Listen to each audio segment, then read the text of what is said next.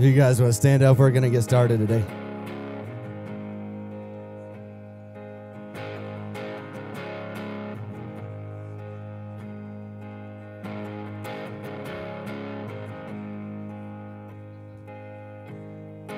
I searched the world, but it couldn't fill me. Man's empty praise and treasures to fade are never enough. And you came along and put me back together. My every desire is now satisfied here in your love. Oh, there's nothing better than you. Oh, there's nothing better than you. Lord, there's nothing, and nothing is better than you.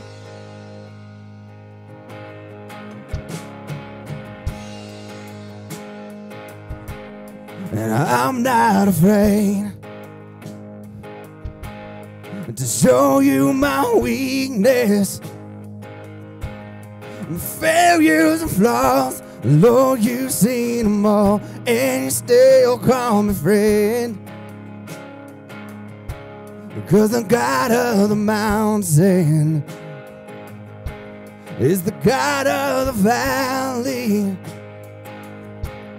And there's not a place your mercy and grace won't find again.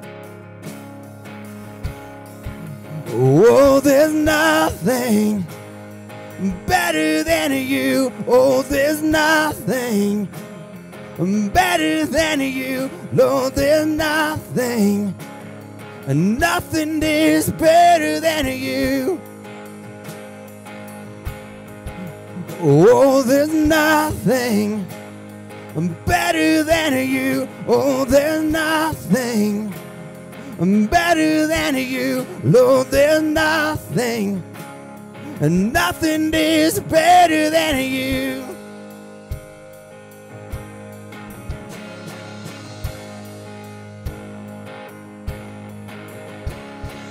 You turn mourning to dancing.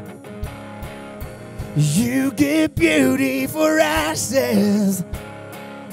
You turn shame into glory. You're the only one who can.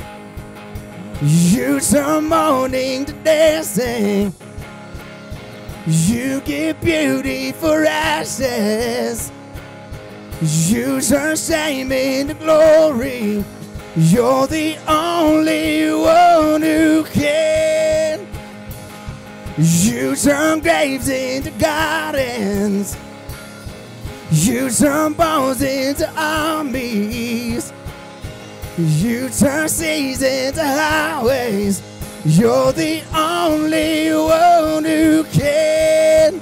You're the only one who can. Oh, there's nothing better than you. Oh, there's nothing better than you. Lord, there's nothing, nothing is better than you. Oh, there's nothing better than you. Oh, there's nothing better than you. Lord, there's nothing, nothing is better than you. You turn graves into gardens. You turn bones into armies. You turn seas into highways. You're the only one who can. You're the only one who can. You're the only one who can. Oh, there's nothing better than you. Oh, there's nothing better than you. Oh, there's nothing, nothing is better than you.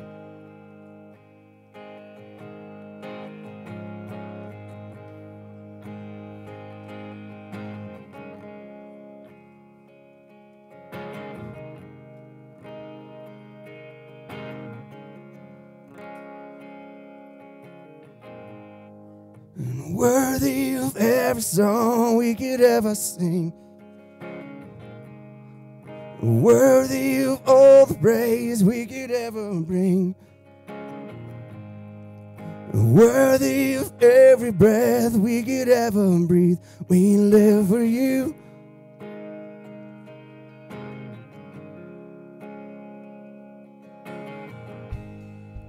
Jesus, the name above every other name. And Jesus, the only one that could ever save. Worthy of every breath we could ever breathe. We live for you. Oh, we live for you. Only there is no one like you. There is none beside you. Open up my eyes in wonder. Show me who you are and fill me with your heart and lead me in your love to those around me.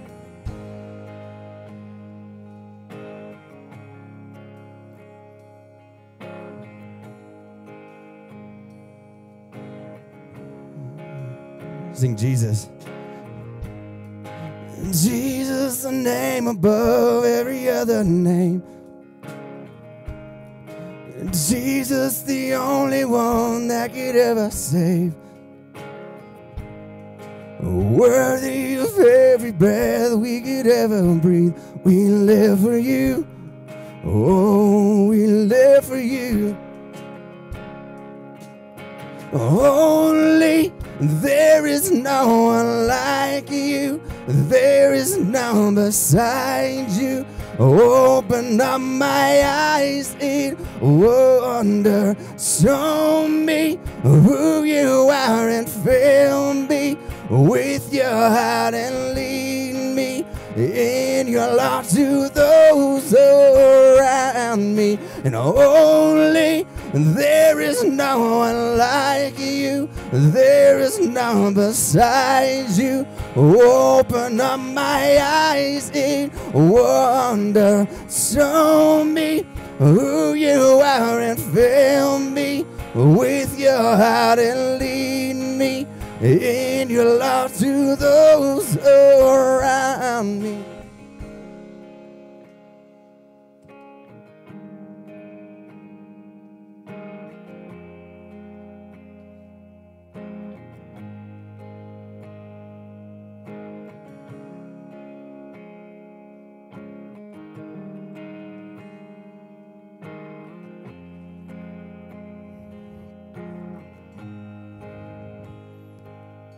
And I will build my life upon your love. It is a firm foundation. And I will put my trust in you alone. And I will not be shaken. And I will build my life upon your love. It is a firm foundation. And I will put my trust in you alone. And I will not be shaken. And only there is no one like you.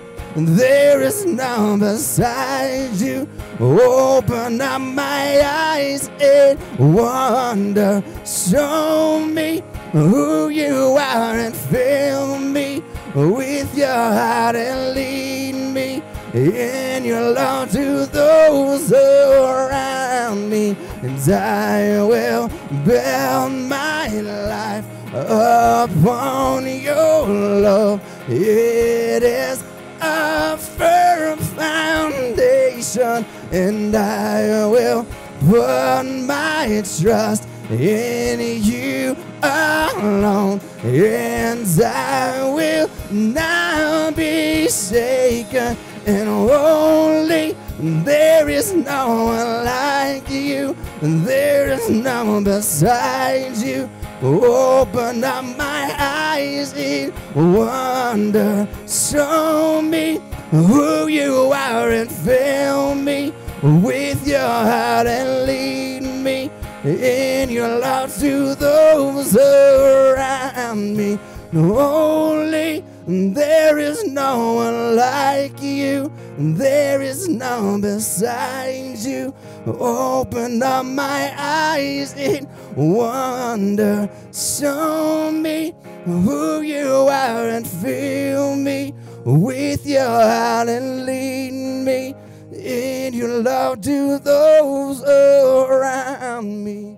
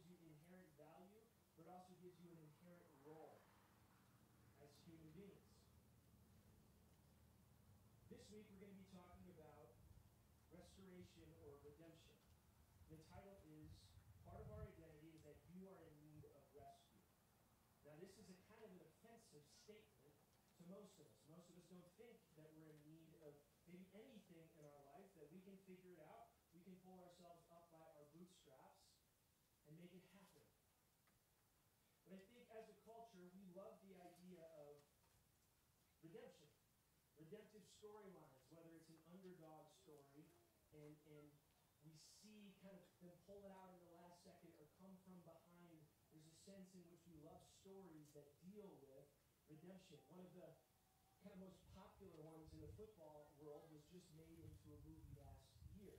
It's called American Underdog. It's about Kurt Warner. Now, I haven't seen the movie yet, but I can tell why it was made and that it's actually a beautiful story because it's based on a true story of Kurt Warner's career, and the story's pretty magical. He played for the league for 12 seasons, primarily with the Rams when they were in St. Louis, and later with the Cardinals. And his career is regarded as one of the greatest Cinderella stories in football history, maybe even sports history. He went from an undrafted free agent who spent 3-4 years in the Arena Football League to winning a Super Bowl for St. Louis for the first time as his first year as a starter. Quite the shift, quite the redemptive. He was a backup who was thrown into the starter role in his first year in St. Louis, and they won the Super Bowl. He became the Super Bowl MVP, and after a long career, Warner was inducted to the Football Hall of Fame. Just this cool story, a magical story where he's bagging groceries just to get by, and then a couple years later, he's on the biggest platform, the biggest show, and he's performing at the highest level. He wins the Super Bowl as the Super Bowl MVP. It's the story that we get goosebumps thinking about. It's the stories we love to watch and see Hollywood tell stories about, and we kind of try to live into those moments. So why am I opening this morning talking about Kurt Warner? It's not just because he's a Christian, so we talk about him at church. No. It's because his story is a redemption story that draws us in. We love to root for the underdog, the person who didn't make the cut, who failed, but they came back and proved everyone wrong. Maybe some of you are hoping to live that kind of story, that kind of redemption story into your life. And I think we're drawn to these stories because our hearts long for redemption to be true. That there is some sort of pathway where we can be broken, we can be defeated, yet there is some way in which we can find renewal. We can find healing. We can find some sort of way to get back on top.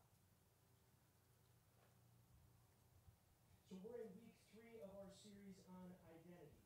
And we're going to be talking about the redemption that comes from the biblical story. What's the pathway of redemption that we find in Scripture? And does our culture actually give us any pathways for redemption? So in the first week, there's some important framework. If you weren't with us for the first week, I want to highlight a few things that we went through. What does our identity mean? What does it mean when we talk about identity? Simply put, your identity is what makes you you. It's your understanding of the personal self. So Tim Keller gives 3 questions that if we can answer these questions, they point us to our identity. Here's what they are. What do I live for? Is the first question. We all need to live for something. What gets you out of bed? What motivates you to go through life, to navigate life? And then second, what am I worth? What am I worth? What's my value? And third, who gets a say? Who gets a say? Is it my family? Is it my community? Is it my culture? Is it my faith? What is it? Who gets to say what I'm worth? Now, traditional identity, there's kind of 2 frameworks for identity. Traditional identity, which is how most of the Western world found their identity until somewhat recently, was an outside-in approach to identity. You figured out what you were worth. You figured out what you ought to live for by an outside source of truth. So it could have been from religion, telling you what you ought to live for. It could be your family, saying, you're going to be a doctor. I don't care what you say. We're a family of doctors. You will be a doctor. It could be from your community or your culture, saying this is the highest good. This is virtuous.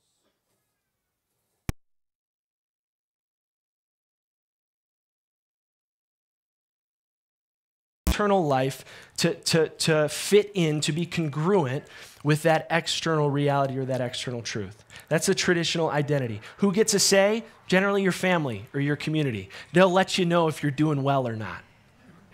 Right? Some of you know that very well. Maybe they're well-meaning and maybe they're loving, but they will let you know if you're reaching your goals or the standards that they've set for you. And that's how you generally figure out what you're worth. What's my highest good? Am I achieving that highest good? Am I achieving that truth? And when we are, feel pretty good about ourselves. When we're not, we're crushed. And we feel like we have no self-worth. Maybe some of you feel that way right now. The modern identity is kind of a pushback against the traditional identity. It's the opposite. It's an inside-out approach. You find the truth, you find your highest good, you find what you ought to value and what you ought to pursue from yourself, inward. Your desires, your greatest dreams, those are what kind of give you the bedrock of which you should pursue. And so it's an inside-out identity where you tell the world who you are, what you value, what you're about, and what you're pursuing, and it is the world's responsibility to accommodate that identity. It's an inside-out type of identity. And who gets a say? Now, in this perspective, no one but you, because you are the source of truth, you are the source of what's right, you are the source of what you are to pursue. And so no one gets to tell you what you ought to live for or what you're worth beside yourself. Now, those are the two identities that we find ourselves. Those are kind of what the culture gives us as a pathway of figuring out who you are. I would say the modern identity is the primary pathway that is told to us, whether it's through stories, through books, through movies, through advertising. You are the captain of your ship. You get to decide. And everyone else should accommodate that.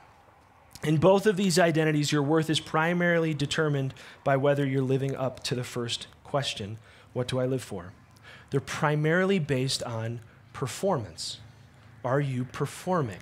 Are you achieving? If you are, you're worth something. If you're not, you ain't worth much. And some of you probably feel that way, maybe even right now. Maybe it wasn't a good week when it comes to living up to the standards that either you personally set for yourself, or maybe your family set for you, or society set for you, or your faith set for you. And you didn't live up to that, and you're feeling very defeated. So the question is, when it comes to how we find our identity and what our culture tells us, what is the cultural pathway for redemption? What's the story? If you don't perform, if you don't achieve, if you betray someone, if you make a huge mistake, if you hurt the people that you love, if you never live up to your highest goals and aspirations, what's the story of redemption? Because in Kurt Warner's story, he was bagging groceries, he failed, he got cut, he didn't make the squad, he's bagging groceries, and then what happens? He performs and he achieves. That's the redemptive story. But what about the 99% of people that are just bagging groceries and they don't make it to the Super Bowl? Kurt Warner's story is not the norm. It's not the norm at all. What is the cultural pathway for redemption? Generally, it's just figure it out. Try harder. Grit. If you live for football, try your hardest, and you don't make it, what does that do to your worth? It crushes it. Then you got to figure something else out. Okay, it's not football. Some of you figured that out real early, right? But then what is it? What do I live for? It didn't work in this area. I better go find something else that I can achieve, that I can perform, that I can actually feel comfortable in my own skin. So the question I want to explore this morning is, when we fail, when we don't reach our goals, when we miss the mark, when we disappoint or even betray the trust of those we love, what is our redemption story? How do we pursue it? How do we find it? What do we say to ourselves when we fail? And sometimes fail miserably. What's the story? I would say that our culture doesn't have one.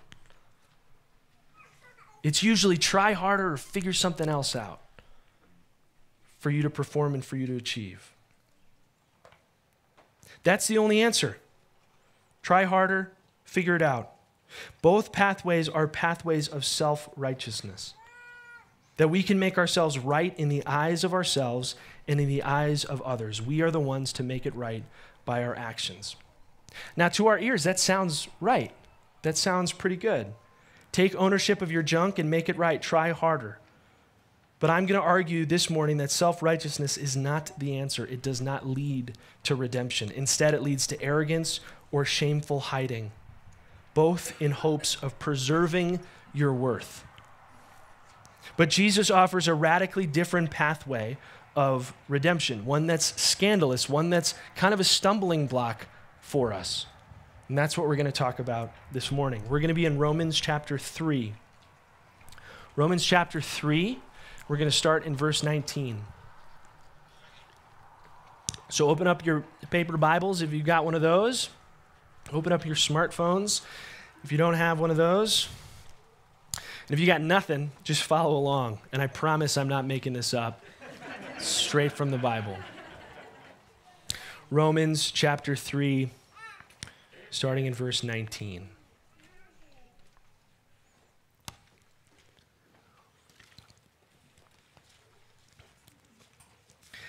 Now we know that whatever the law says, it speaks to those who are under the law, so that every mouth may be stopped and the whole world may be held accountable to God. For by works of the law, no human being will be justified in his sight, since through the law comes knowledge of sin. So just to pause there, what Paul is talking about is the law. It's God's word. It's God's standards given to the people of Israel. He says, this is how you ought to live. This is how you ought not to live. And he's saying, by following the law, by trying to religiously perform, by following the law perfectly, nobody can be justified by that because we're imperfect. We're broken. We're sinful people. Now that's the bad news. We'll get to the good news. But he's saying none of us will be justified. None of us will find our worth by achieving, by performing. In this way, performing through the law. That's what Paul is saying, which would have been quite the scandalous, radical thing to say, especially maybe to a Jewish audience, even a pagan audience. I would say even to us.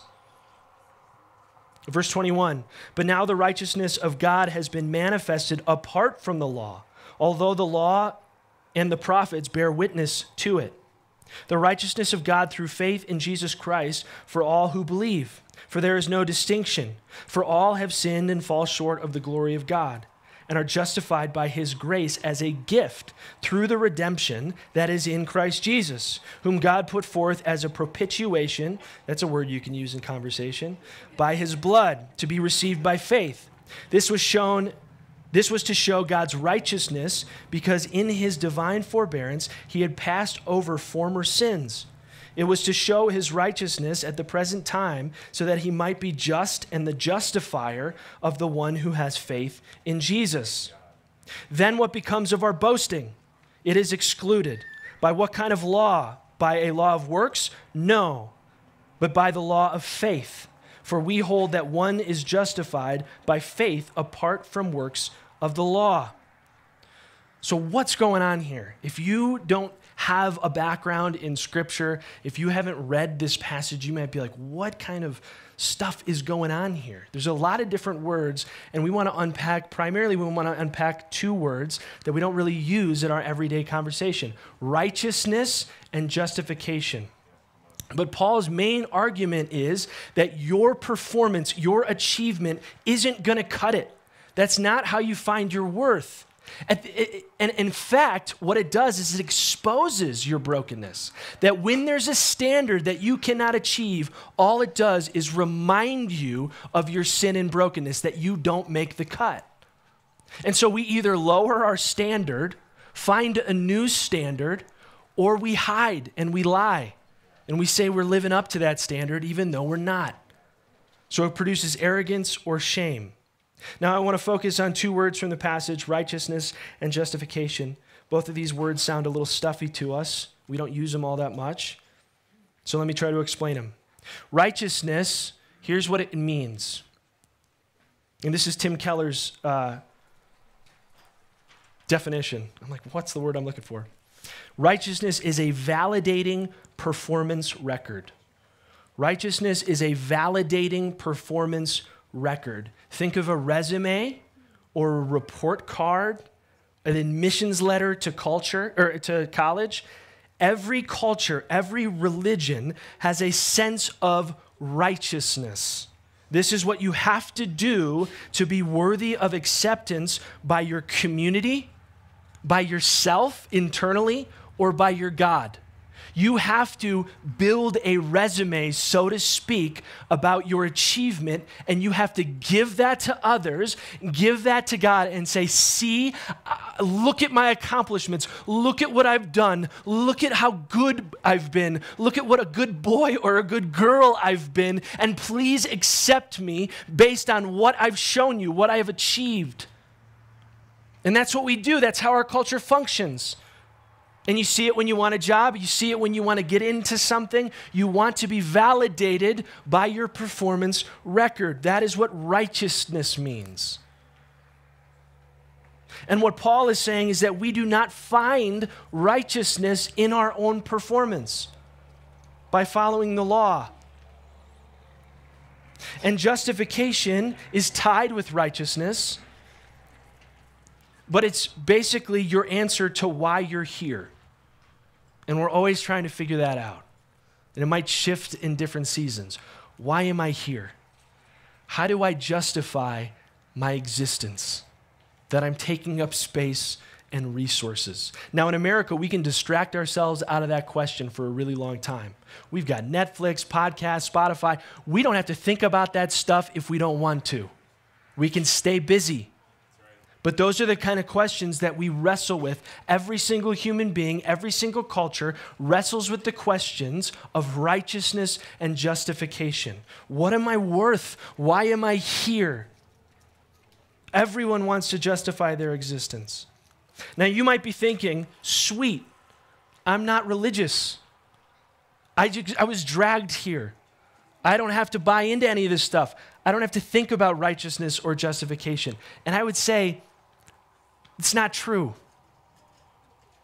I believe every person is pursuing righteousness in some shape or form, whether it's trying to create a resume for your family, your tribe, your culture, or your religion. It could be a validating performance record for your own standard, your own self-expression. Am I being authentic to my true self? Am I listening to my heart?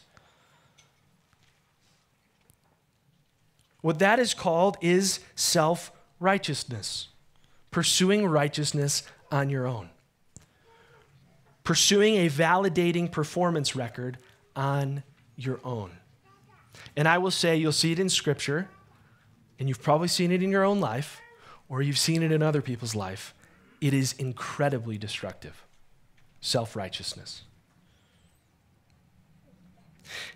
And it is an incredibly unsatisfying pathway towards redemption. Self-righteousness is incredibly unsatisfying and incredibly destructive as a pathway for redemption. Paul is telling us right up front, it doesn't work. It doesn't work. Now, if you're religious, your validating performance record is built, your resume is built by your ability to keep the law, God's commands. Your worth to yourself, your church community, and to God is tied to your religious performances. Your ability to do what you ought to and don't do what you ought not to do. Many of you probably grew up in a faith system like that. And maybe it led to crushing and crippling shame and despair. Now, the problem with this is that nobody is perfect, and we have to deal with that reality of our own brokenness and sin. So we either turn towards arrogance, shame, or a mixture of both. Because we're not perfect, we need to protect our image, so we boast in our strengths and we minimize or ignore our weaknesses. We deflect or ignore criticism, and we love to compare ourselves to others, especially others who don't have as good of a performance record as we do. And that's how we find validation. This helps us create the illusion that we are righteous. Or we hide our flaws, our sin, our weakness. We wear masks, we withdraw, we isolate for fear that we will be found out. If they really knew who I was, they wouldn't find me worth anything and they wouldn't love me. And these tendencies aren't just for the religious, it's for anyone who is building a record through their own performance. That doesn't sound very good, right? It doesn't sound like necessarily good news. That's the tension. So what's the answer? What's the biblical answer? What's the Bible's Kurt Warner story, so to speak? So here's the biblical storyline to catch us up to speed.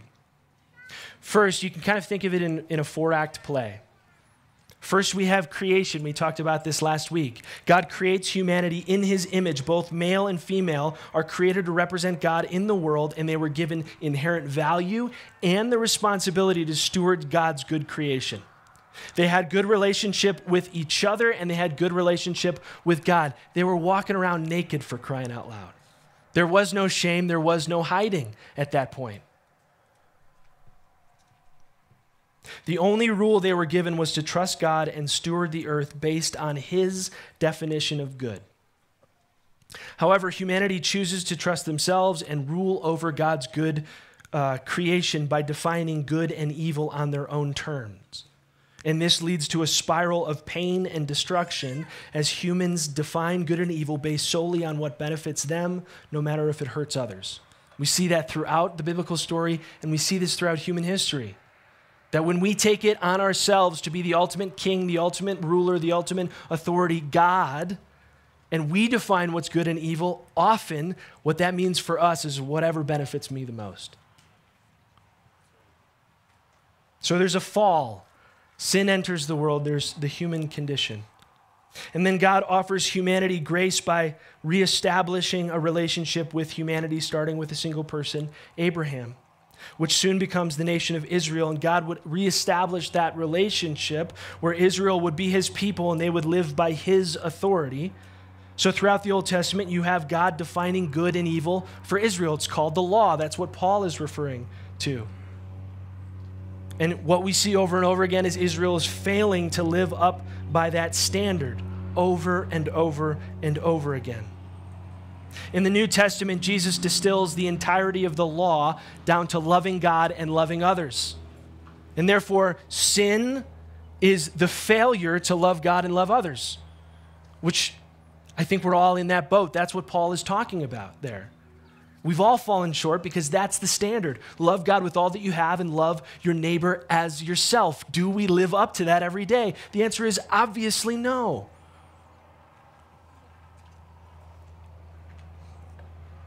So the biblical answer for redemption is found in Jesus, in the cross. That God came down in the flesh, that Jesus walked among us, suffered for us on the cross to take on our sins, the consequences of our sins, our failure, our shame. He took it all on his shoulders on the cross so that we could be forgiven, we could be redeemed, and we could be justified.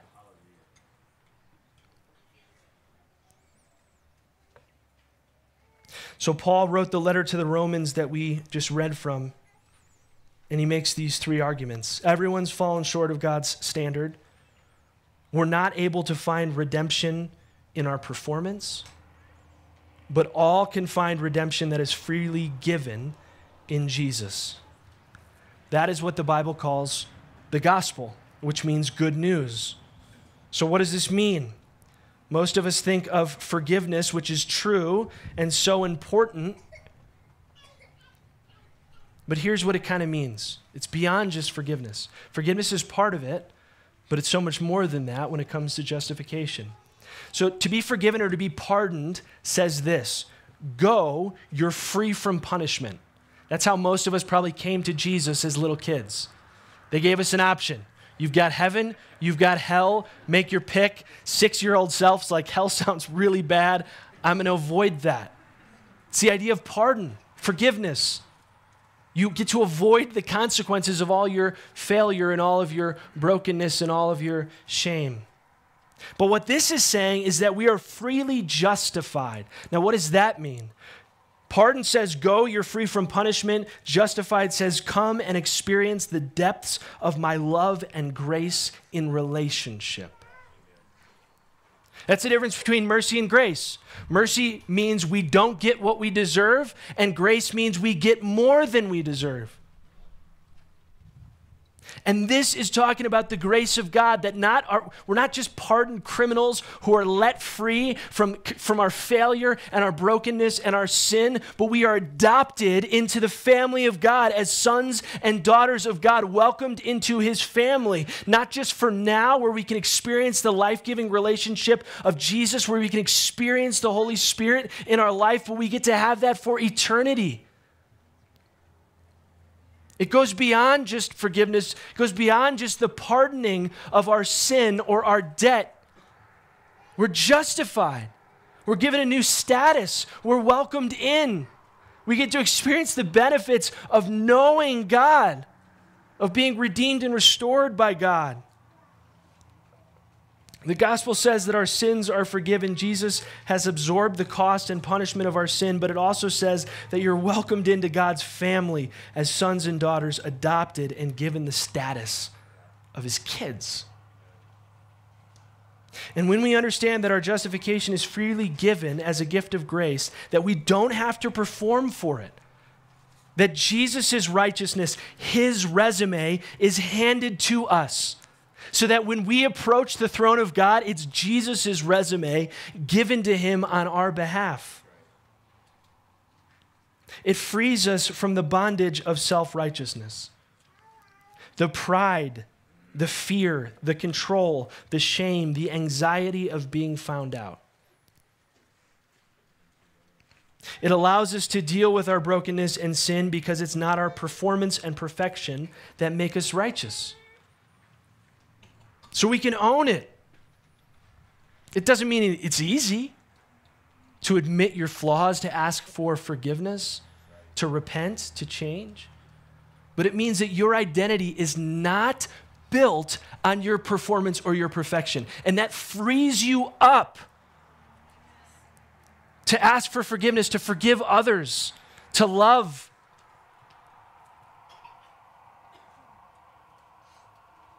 We don't achieve our redemption, we receive it. That's the good news of the gospel. What is the good news of our culture? What's the pathway of redemption that our culture gives us? I'm not sure there is one. Or at least anything kind of understandable or coherent or cohesive. What happens if you don't live up to your standard, to your truth? What happens if it doesn't work? If you don't make the Super Bowl? What happens if the problem is you? Where do you go from there? What do you do? The Christian identity gives us the only identity where our righteousness isn't found in ourselves, and this frees us. It frees us. And final thing, it frees us and allows us to forgive and cultivate a culture of forgiveness. When our righteousness isn't found in ourselves, we are also able to forgive others. It cultivates a culture of redemption rather than self-righteousness. And boy, do we need that right now. We live in a very unforgiving culture, which is ironic. The late Catholic bishop George Francis from Chicago put it like this: we live in a society that permits everything and forgives nothing. That sounds like a terrible society to live in, right? A society that permits everything, anything goes, but then there's also these undefined rules, and if you cross this boundary, and if you say this thing, there is no forgiveness, there is no pathway to redemption. What a terrible society to live in. If we are functioning through self-righteousness, then of course forgiveness will be lacking. But if we understand the depths of our own brokenness and sin and have experienced the forgiveness through the cross, then we have the spiritual resources to empathize and forgive those who have failed, even wrong us. Because we've experienced that through Jesus. Not through our own self-righteousness, not through our own performance or striving, but through the grace of God have we received that kind of forgiveness. Therefore, we can offer it to others. And we can cultivate an environment where the church is a culture which forgives each other, which offers grace, which empathizes with each other, which walks with each other through their brokenness and their sin, who wants to see healing, not condemnation. And that can bleed out into the rest of the culture, and the culture can begin to say, okay, what is missing? We don't want to be this self-righteous culture anymore. We don't have a clear pathway of redemption in our culture. It seems our only answer is various forms of self-righteousness. Only the gospel offers a truly unique pathway toward redemption and restoration that is not achieved, it is received. And that truly sets us free. Let's pray. Father God, teach us this deep in our hearts. Make this become the foundational piece of our identity. The bedrock that we would put our roots deep into and understand that it is by your grace, by your love for us, lavishly shown on the cross, that we are made new, we are redeemed, we are restored, and we can be justified. Father God, there are many of us who've grown up in the church and we have never gotten this.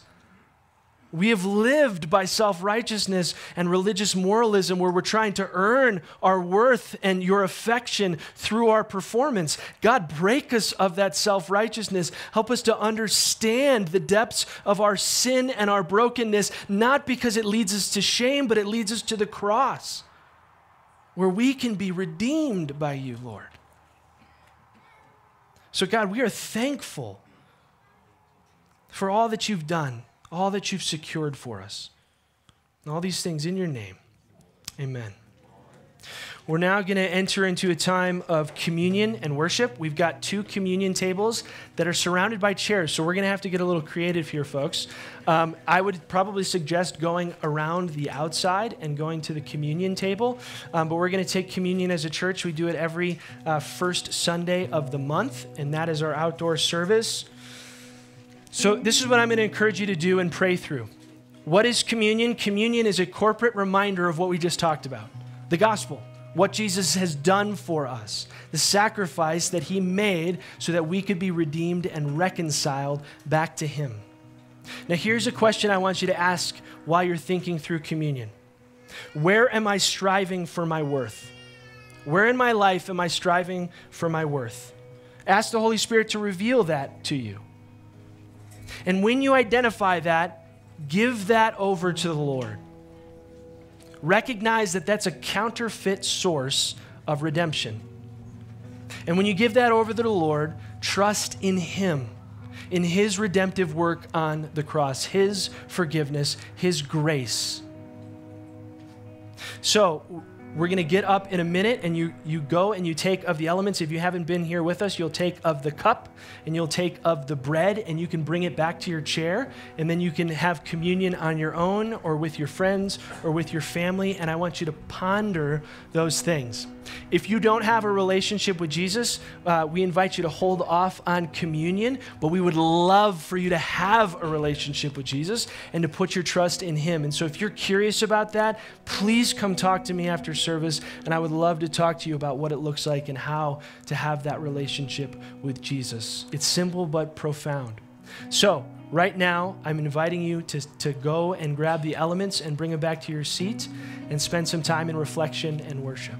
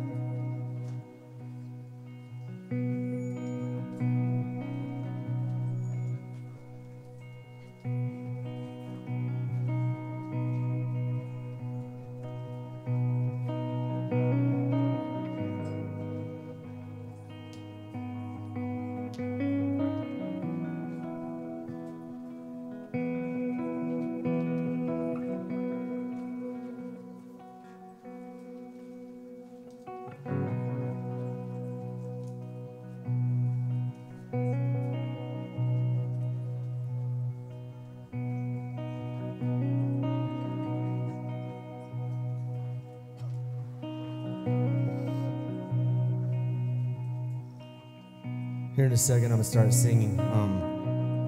Take your time.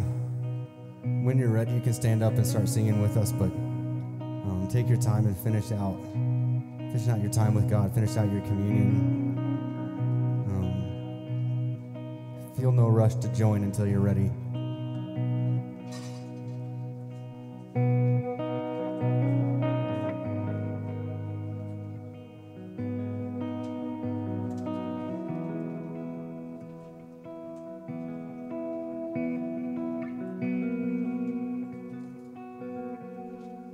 Lord, I confess I've been a criminal, stolen your breath, sang my own song. Lord, I confess that I'm far from innocent. These shackles I wear, oh, I bought on my own. The scarlet scent at a crimson cost, nailed my debt to that old rugged cross. The empty slate at the empty grave, thank God that stone was rolled away.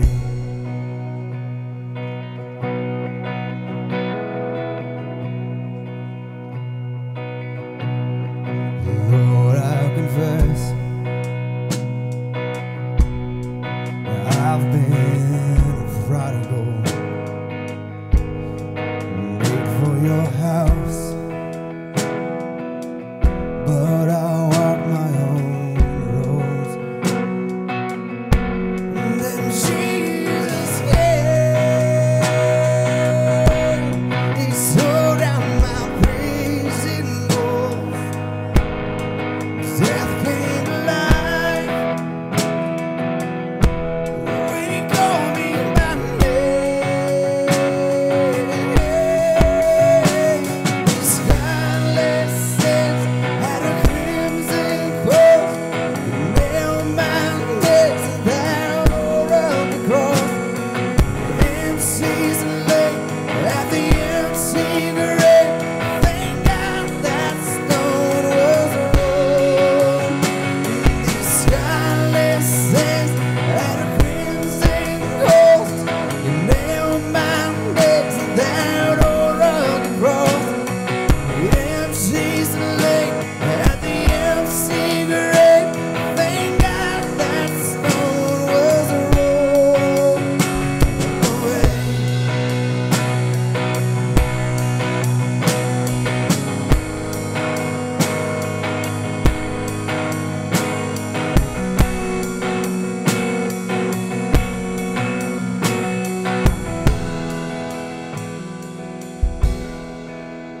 I see bright crimson robes draped over the ashes, a wide open tomb where there should be a casket.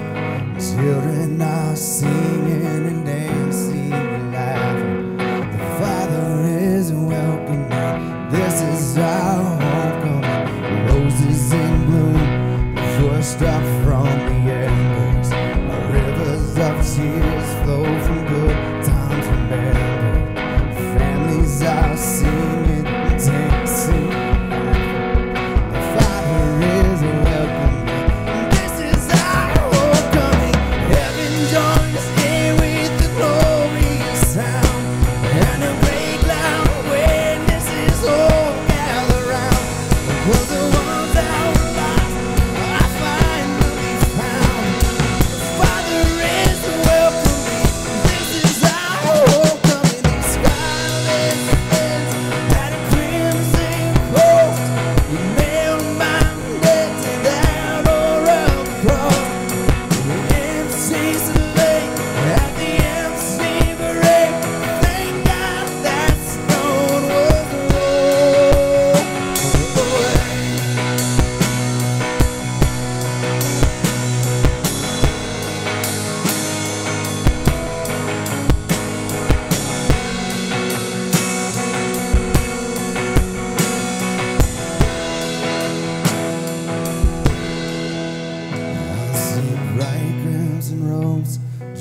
over the ashes, a wide open tomb where there should be a casket.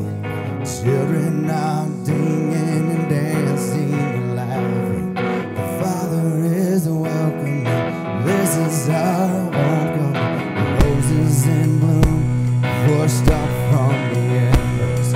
Rivers of tears flow from good times remembered. Families are singing and dancing and laughing. The Father is welcoming. This is our homecoming. Heaven joins in with the glorious sound, and a great loud witnesses all gather round. Of the ones that were lost are finally found. The Father is welcoming. This is our homecoming. Scarlet set at a crimson cross. You nail my head to that or a cross. MC's late at the MC grave. Thank God that stone was rolled away.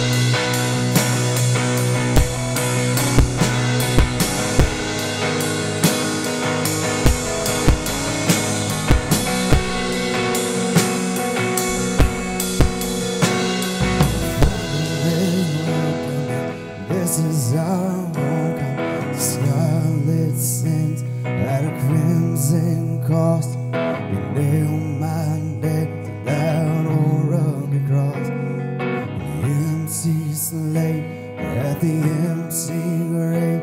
Thank God that stone was rolled away.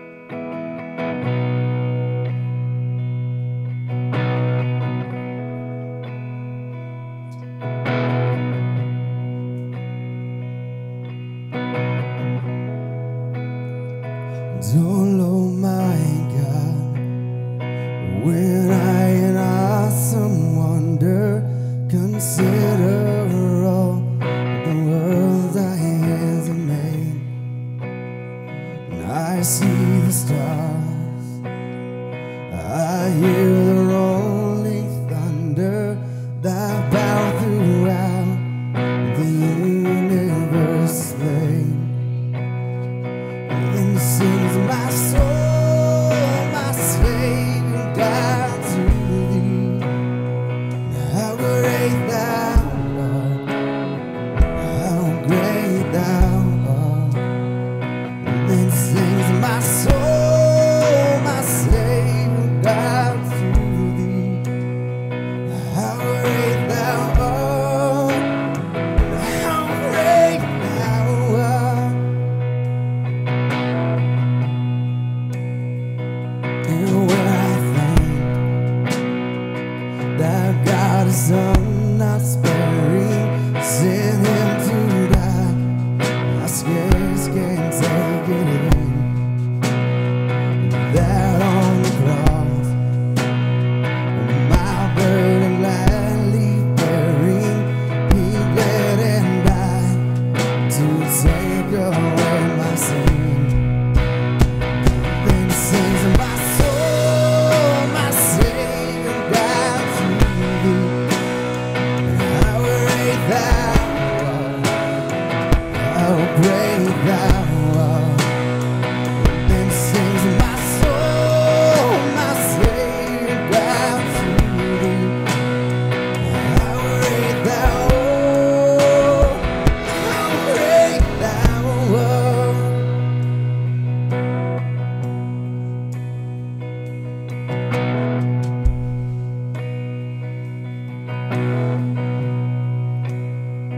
When Christ shall come with shouts of acclamation and take me home, what joy shall fill my heart. Then I shall bow in humble adoration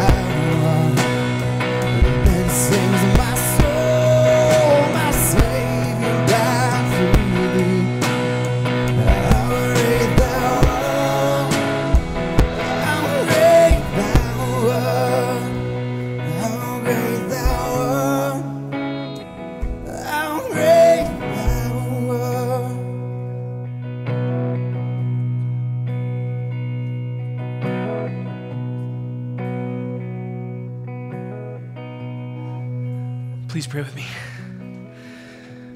Father God, you are great and you are worthy of our praise.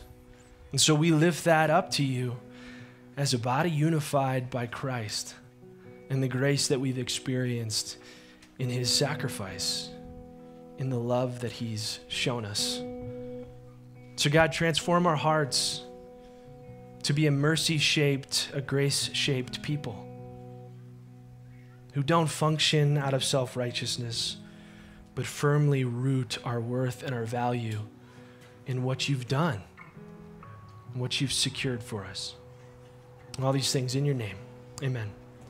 You all can have a seat. We've got a couple announcements, and then we also have a special guest that we want to share with us for a few moments. We're a little short on time, so I'm not going to go through every single announcement, but grab one of these and take a look. All the details are on here. We've got a trip to Israel coming up in 2023, and if you're interested in that, we're going to have an informational meeting August 14th. Women's Fellowship coming up. Community Bible Study is at the Lutheran Concordia Church. That starts August 25th. I would really encourage you to participate in that if you can. There's women's studies and men's studies. We also have a membership orientation coming up in September 18th, and a baptism service October 2nd. So if you haven't been baptized and you would love to explore what that is and what that looks like and being a part of that service, we would love to have a conversation with you. That is planned for October 2nd. So I'm going to invite up Rachel, and she is with Sela, and so she's going to share. If you didn't know, we have several partner ministries that we partner with. You can come around here so you don't have to jump up.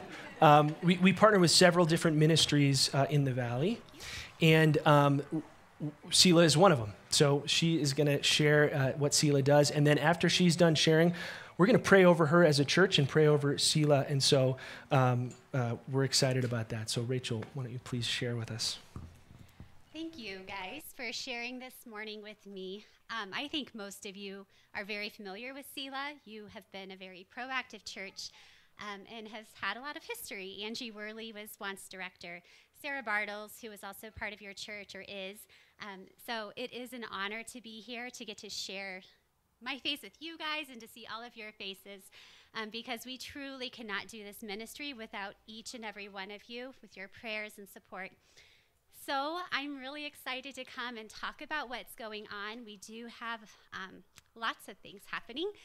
But first I want to say that message was spot on, and I've led women's groups on that, the topic of identity, and just it's really fascinating to see how people put their worth, like a report card, evaluating their life. And so I would always direct them back to know the Lord is what keeps us.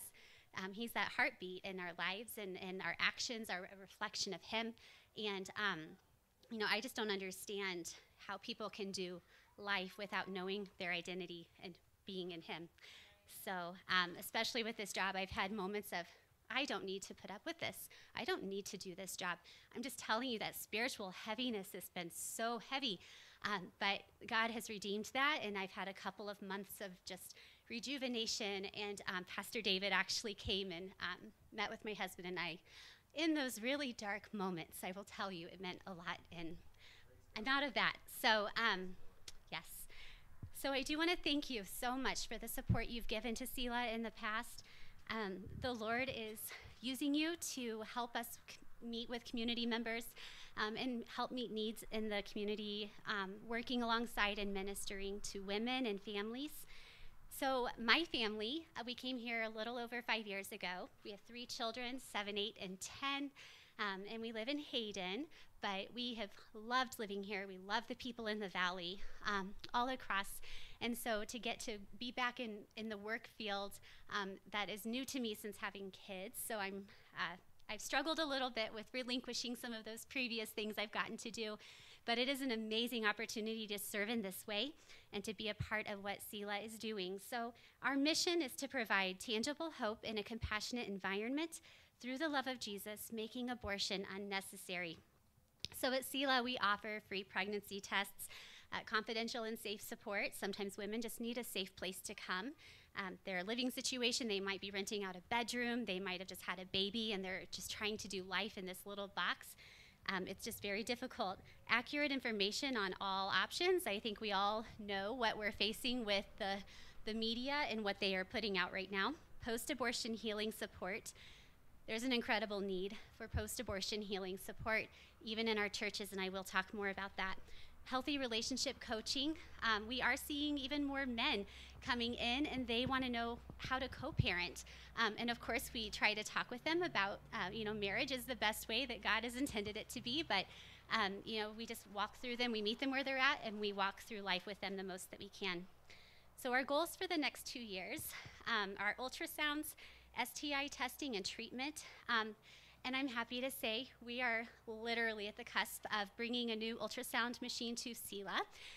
We have just hired a nurse practitioner, and I know it's just like, it gives me chills to just tell you this is the first time I've gotten to announce it. And we also have an RDMS who's going to do our ultrasounds, so she will be on site performing those 1 day a week, and we'll go to 1.5 days a week, and we'll evaluate our need as we go on. So, and then I have potentially in my mind doing telehealth capabilities and maybe even a mobile unit to help service Walden, Hayden, Craig, and there's Maybell, which is a very tiny town, but there still is a need, and we still want to make sure that we have communities knowing that we see them. They're all valuable, so we want to go to them. So who we see is a variety of clients. Some are unchurched or unaffiliated with church. Most of them claim to be Christian or some kind of faith-based, but they do lack resources like a secure living situation, financial stability, and social support.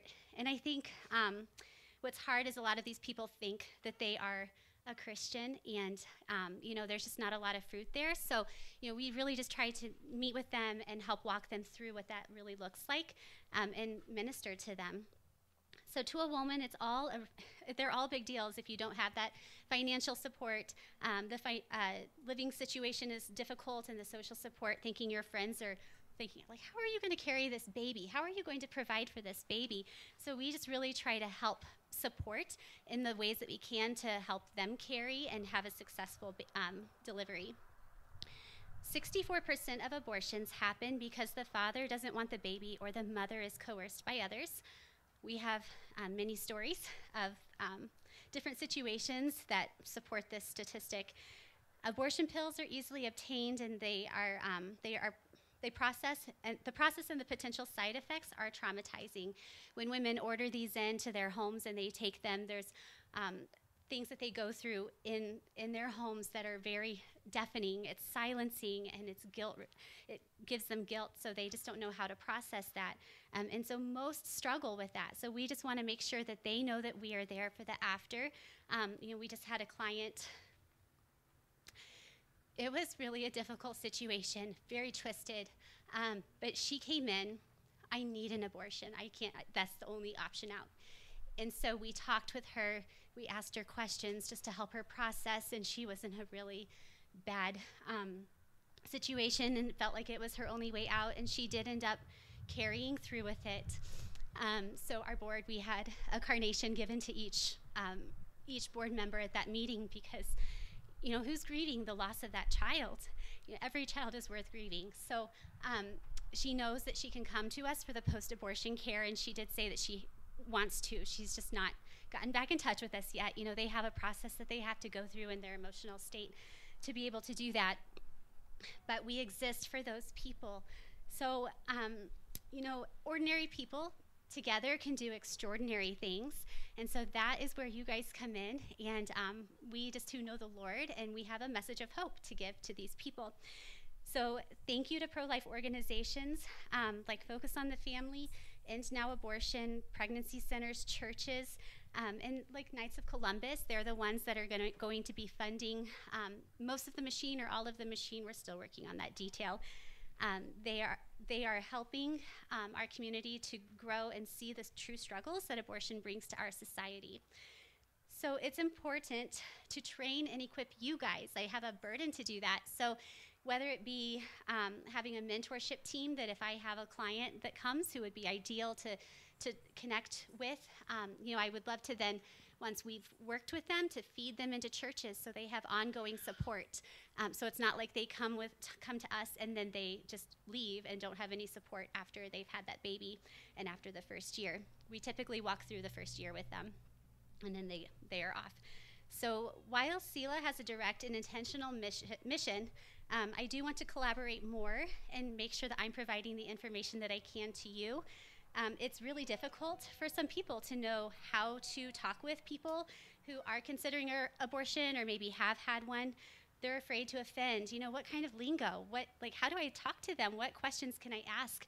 And uncertain just of how to navigate those conversations. So that's just really simple stuff that we can make a class and just kind of walk you through what would be ways that we could do that. I do have some stats from CareNet. CareNet is an organization that we're affiliated with.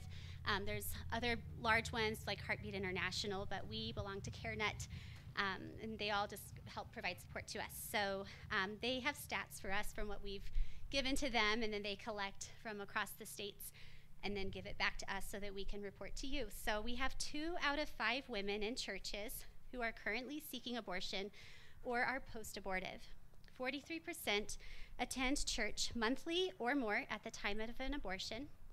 Nearly 64% of women believe church members are more likely to gossip about a woman considering an abortion than to help her understand her options. We know that's not true, but that's how they feel. Only 38% of women who have had an abortion consider church a safe place to discuss pregnancy options, including parenting, abortion, and adoption. 96% of churches do not talk about abortion from the pulpit as they are not sure how to address it and to provide tangible support. So our God continues to breathe into this ministry and to revive and encourage us. And he's bringing revival to this movement. I mean, you look at the overturn of Roe v. Wade, that doesn't change anything about our mission. We're still here to help people in our community. So we have a Selah volunteer who is just very dear to us. She has her own abortion story and is very open about that, but she has written something and has okayed for me to share what she wrote. So she has said, when I read chapter 37 in Ezekiel that talks of dry bones coming alive, I think of the agony of the buried pain of those who have had an abortion and are hanging on to hope by a thread, how they feel deadened and weary to their very bones, the hurt so deeply wounding them that they are dry bones walking, that they are living but not alive in the core of their being. Through the power of Christ and his Holy Spirit, we need to find and talk to those who are tormented and in pain, who feel dry as a desert and a part of their hearts, to call them to rise up and be healed, to speak the truth of abortion and of their abortions, and that is happening. It's so exciting to see women stepping into the centers, and even men at times. Men have their own stories too, and they are actively sharing and wanting to volunteer and help other people. So for them to once again have the broken and fragmented pieces of their lives brought together by their Creator and life once again breathed into their beings. Life spoken by God into them, that they rise up as an army to testify of his love and of the holiness of life, and once again stand forgiven, those slain by sin and redeemed by the Holy Spirit, to become an exceedingly great army, standing in love in the gap for him. She has a beautiful way with words. I love, we have her in every week, and she just always has an encouragement from the word for us, and it's just special to share that with her. So what the church can do, I'm going to wrap it up because I know we're getting long, but there is a lot of work that needs to be done to equip you. So if there are things that immediately come to mind, meet with me after the service or get in touch with me later. I certainly want to hear ideas, other ways that we may be able to connect in the community to help support these people. We need men and women mentors who can help our local churches to help stand in the gap, to work with people who may have guilt within abortion in their past. So I'm looking to develop a mentor team, specifically a men's team, just to have available. I do have women volunteers. I don't have men volunteers that could be a little bit more trained in the conversation of abortion and how, if a man does come alongside, or even just on fatherhood, just helping him know the proper steps according to the Word of God, how to do life. We are also looking at a program that can be implemented in churches, but I'm just feeling like more on a personal level is just what we need, just one-on-one, one-on-two. So what we can do now is to just educate yourself. You can read a book on mentoring someone or on the topic of abortion, whatever your interests lie. You get on trusted websites. You can contact us to ask for direction and what resources might be good. You can engage in pro-life activism if you're politically minded or respond to any articles that you might see in the paper. You can actively talk about Selah and organizations in our community that promote life. We have a lot of great organizations in Steamboat. Know what is going on in your public schools. Guys, this is a really, really big one. So the Code of Regulations by the Colorado State Board of Education, I have this printed out if anyone would want to see, but what it states is that nurses can give out birth control. They're actually required as the need would come up, they're required to support the child. They can perform pelvic exams and do the sexual gender health discussions, depression health, and not report it to the parents. Counselors can give depression and suicide ideology and have gender identity counseling without reporting it to parents. At age 17, which would be a senior, a school counselor can potentially take your child for an abortion without your permission. So that is what we're dealing with within our schools, and even in Hayden, I have some research to do with our nurse and just talking with her. Our kids go to Hayden School, and I'm just very curious on how she would answer to what the state regulations are, just to know the level of what we're dealing with and the transparency of that all. And I would love for you guys to do the same, and please let me know what your conversations are, because that helps me as I go to churches and talk. I want to make sure that I'm accurately reporting that as well. So the last couple things would be supporting moms in need. You can tell them about Selah. We're always happy to help a family if we can help them. But also forming your own post-abortion healing support group in your church. Again, I would be happy to help equip you with that or suggest studies that might be good. And then you can come tour or volunteer at Selah. You know, we always love to have faces, and we actually are about to have, it will be around Christmas time most likely, but we had a private donor give money for a full renovation. It just moves me. It's literally everything is getting a facelift, and the Lord is doing a lot of work with us right now. So thank you for having me. I do have some things if you guys want, like little decals and stuff, but I'll be over here for questions, and I can hand some stuff out then. Okay. Thank you. So we're gonna pray for Selah. We're gonna pray for Rachel, and so if you want, you can put your hand out if you want to pray with me, and then we'll have some food. Father God, we pray for Selah. We pray for clarity as they embark on some new endeavors, as they make some breakthroughs with some of the medical services that they can offer, ultrasound, having a nurse practitioner. God, those are amazing, amazing steps forward for Selah. And so, God, we praise you for that. We thank you for your generosity and your support for this ministry. God, we ask for clarity as they navigate some difficult issues, difficult topics, difficult conversations, one that is just very, very polarized and very highly emotional. And so, God, we just pray for clarity and wisdom as you help them speak loving truth into people's lives who are in crisis. God, we pray for the local churches that they would support Selah. And God, not just support Selah, but support life, support the women who are in moments of crisis and in need, support the families, the husbands who are in moments of maybe panic and anxiety as they're hit with something unexpected in their life, but that we would be able to come alongside and love well and be generous with our time and be generous with our resources. God, we pray for strength and protection for Rachel and her family. That you would just give her, again, an identity rooted in you, and as she's in such a heavy role and a heavy position, that you would just continue by your Holy Spirit to comfort her and to guide her and to protect her family. And so, God, we're thankful for the work of this ministry and our partnership with them, and I just pray that you continue to bless the work of their hands and give us the wisdom and discernment in how we can best support and come alongside. So, God, we also thank you for this church community and this time to worship you outside. And so, God, we also ask you to bless the food that we're about to eat, bless the hands that prepared it, and bless our conversation as we just do life together and engage in conversation. So we love you, Lord, and we lift you up and all these things in your name. Amen. So thanks for being here. We're going to start eating. The recipe or the menu is barbecue chicken. So I would spread your chairs out, and then anyone who's got the muscle wants to grab a table and